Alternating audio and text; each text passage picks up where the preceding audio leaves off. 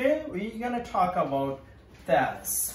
Thales was born in 625 BC and he died 550 BC. Just to give you some context of his lifespan, Socrates was born 470 Socrates, and Socrates died 399. Socrates lived 71 years. So why we are talking about Thales? Because he is known as the father of mathematics.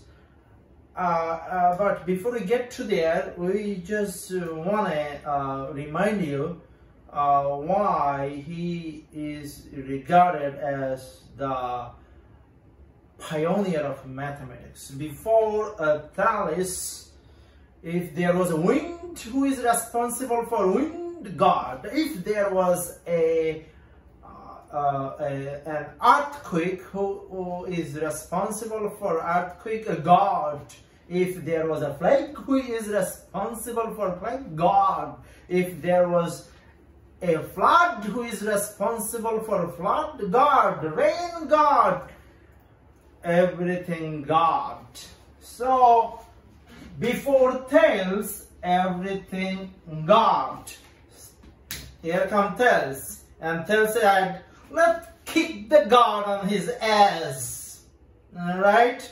He was the first person who kicked the God on his ass. No God.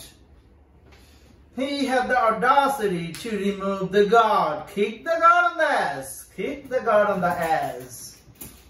Alright. And that begins the story of mathematics. If you don't kick the ass on the God, you don't start the story of mathematics. Alright? You start the story of religion.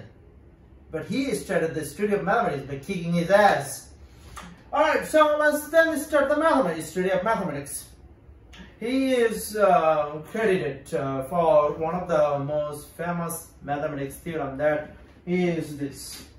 But before we get to there, we also remind you, he is also one of the founding father of science, because he used the ember and he hypothesized that if you rub the ember, you would be able to create a static electricity. For example, rubbing ember will allow electrons to transfer from one object to another object.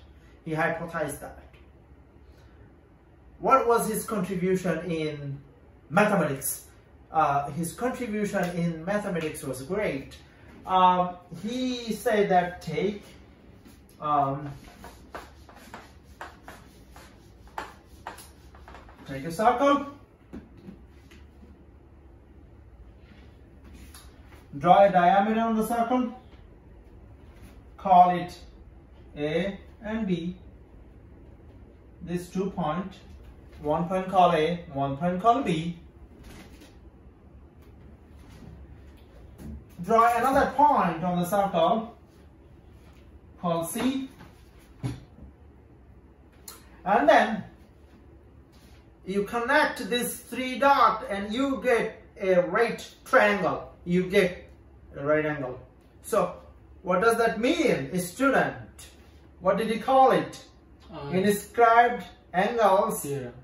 Oh, this is called inscribed angle theorem, or Thales theorem.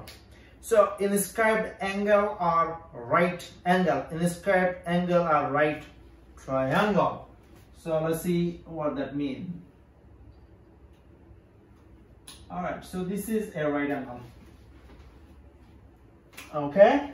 We're going to try to prove it. Alright, so let's draw this thing again a little nicely. Okay, let's draw a diameter in the middle, of course. Let's pick another point right here. It doesn't matter. You can take the point any place and you get the right angle. Alright, so we're going to try to prove that this is a right angle. Alright, so first let's draw the center. Alright, let's draw the center. So what is it? R, radius. And this one is R, of course, radius. Alright, now let's connect this 2 point. Okay, let's connect this 2 point.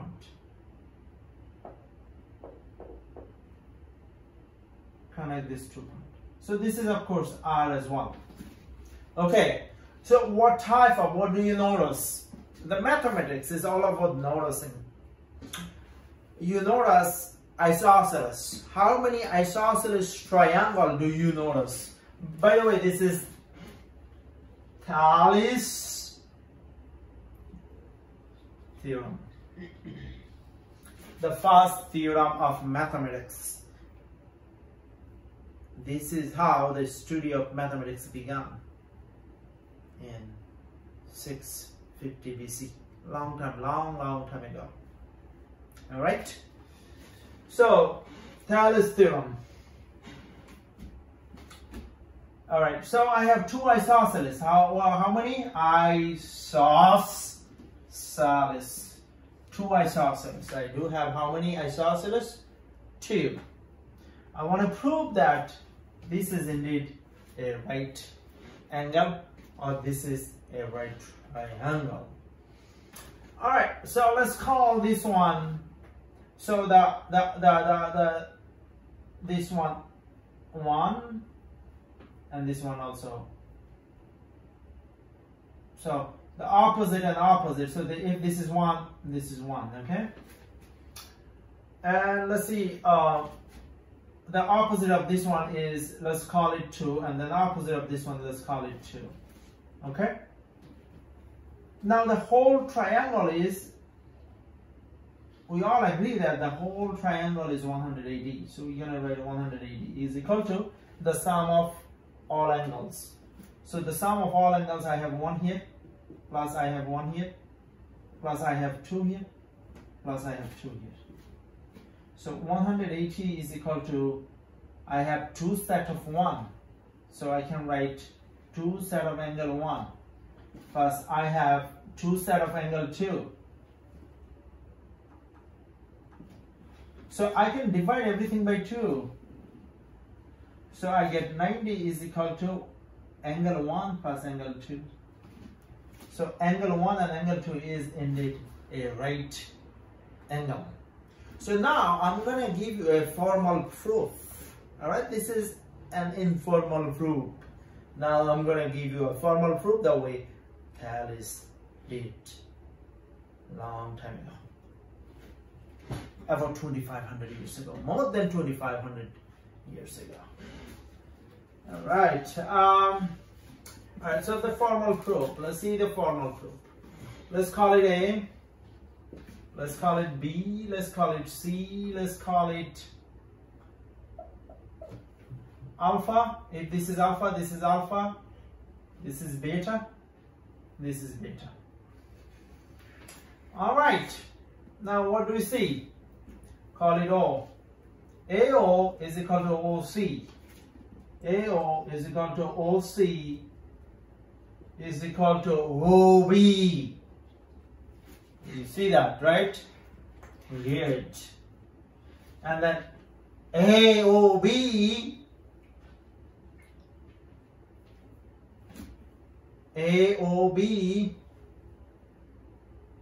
and OBC are isosceles.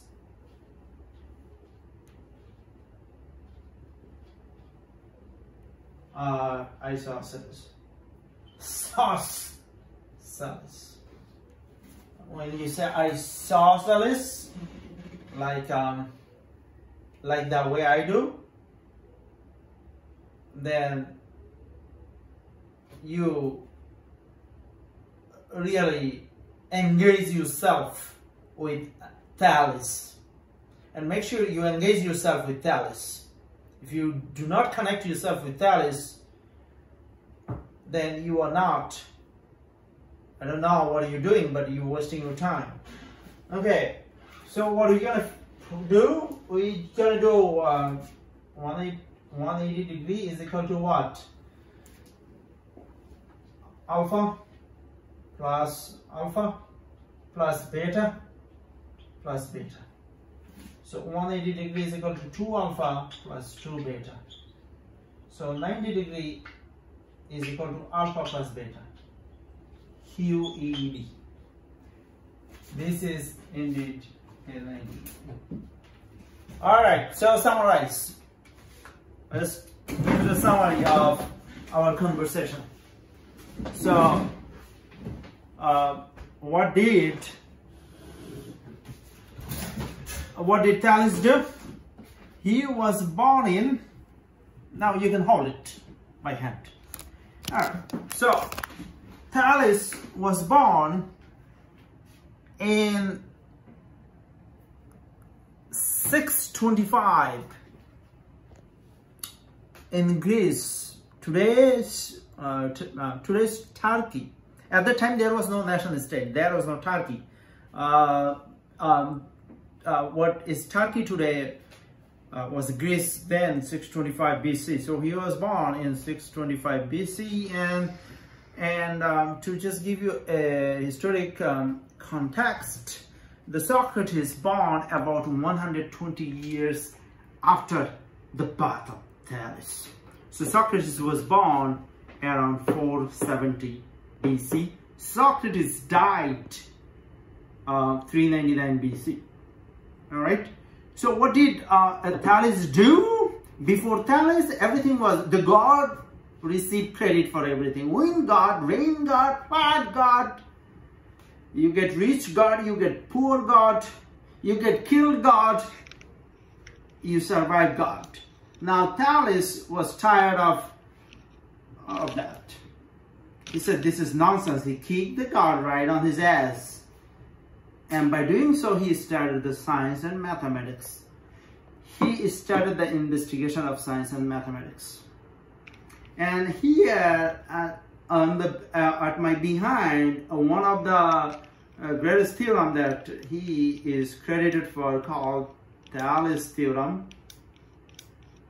All right, and we gave a proof that if you inscribed a triangle in a circle, such that 2 points makes a diameter and 1 point is on the circle, then you get a right angle or right triangle. All right. Hopefully you enjoy this series, which we call History of Mathematics. This video made possible by Patreons like you. So please subscribe and give us funding to make more videos. Thank you. Subscribe to Bari Science Lab to fall in love with math and science, especially programming.